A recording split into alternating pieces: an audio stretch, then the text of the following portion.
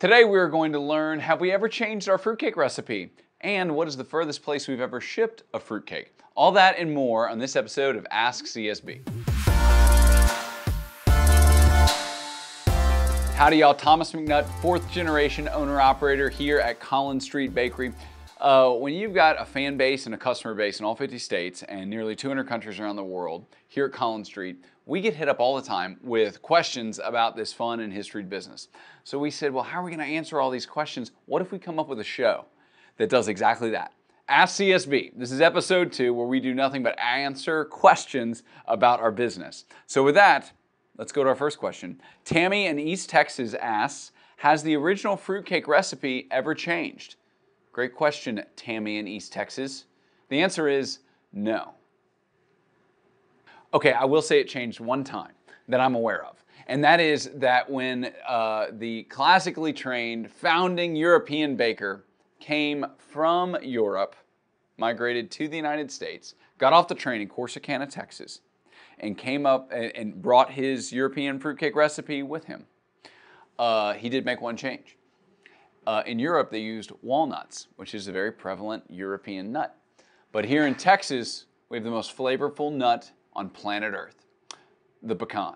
And so he changed from walnuts to pecans. And that is one of the secrets to why our fruitcake is so tasty. It's this amazing European recipe, original since 1896.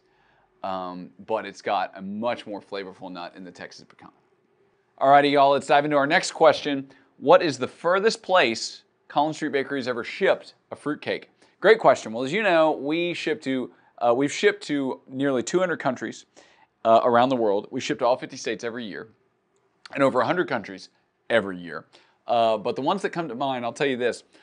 We had a customer have us ship a cake to the top of Mount Kilimanjaro one time. And so the cake had to go to the town, make it there, and then they paid somebody, apparently the term is a Sherpa, to take it all the way to the top of the mountain to deliver it to the customer, to the hiker who was taking it. And a little known fact, fruitcake is a phenomenal outdoor food. A lot of Ironman competitors, people who do extreme outdoor sports, who go on very, very long hikes or nature runs or things of that nature, a lot of them will take, going on backpacking trips, whatever, they'll take fruitcake with them. Because A, it's very delicious. Second of all, it's super dense nutrition. And it has a lot of different types of nutrients that give you both, apparently the science behind it is that it gives you both instant energy and long-term sustained caloric energy. Like I said, it doesn't have to be a refrigerator. And the other things that kind of fit into that category, it's a lot of different processed foods and stuff, where our fruitcake is actually like real food, you know? And it's not goop or whatever else. So a lot of outdoor athletes take it. So it doesn't surprise me that the Kilimanjaro climber wanted our fruitcake. Also, there's a rumor that one of our cakes made it on an Apollo mission into outer space. I cannot confirm nor deny.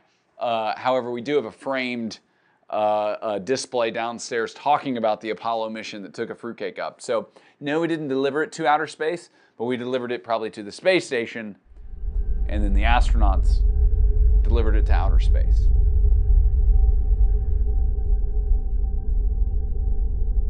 Alrighty, guys, our last question. Episode 2 of Ask CSB. Bob asks, do you sell slightly irregular fruitcakes? Mine usually looks like that after about the 3rd slice. That is a great question, Bob, and it leads us to a fun answer. A little secret, little Collin Street Bakery off-menu item that we have, but you have to come all the way to Corsicana, Texas, in order to take advantage of this. But Bob, the answer is yes. We don't advertise it much, we have a seconds and surplus store here at our manufacturing facility. Down at the end of the plant, there's an old guard shack. And in the fall, if we have enough slightly imperfect cakes, we will open our seconds and surplus store. And here's what goes into our seconds and surplus store. So our quality process in our bakery is extreme. Our bakers don't let anything go out the door unless they are super proud of it, and it needs to be perfect. And why does it need to be perfect? Well, a lot of people are giving our items as gifts to other people. Sure, a whole lot of people eat Collin Street goodies for themselves because it's the tastiest bakery in the world, but also they'll buy a whole lot to give out as gifts for people. It's a unique, wonderful gift for over 100 years old, over 100 years. And so, as a result, if this is going as a perfect gift, then people need to open up a perfect presentation. And so, the slightly imperfect cakes go to our seconds and surplus store. And what do I mean by slightly imperfect? I'm not talking overbaked or underbaked or the recipe was messed up or something. What I'm talking about is something that just looks slightly imperfect. Our deluxe decoration is a very precise hand decoration. Fruit, nuts have to be placed in the exact right place at the right angle.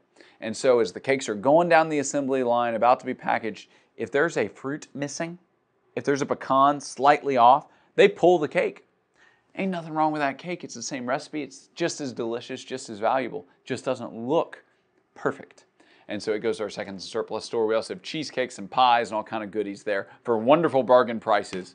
But we don't like food waste. We don't want to just throw it away. That's still a good cake. And so we sell it in our seconds and surplus store. Great question, Bob. Well, that's a wrap, Fruitcake fans, on episode 2 of Ask CSB. Thank you so much for joining us. We'd love to answer your questions, so please comment on this video if you've got questions about this fun and history business. We will see you next time. Thank you, and buy a fruitcake.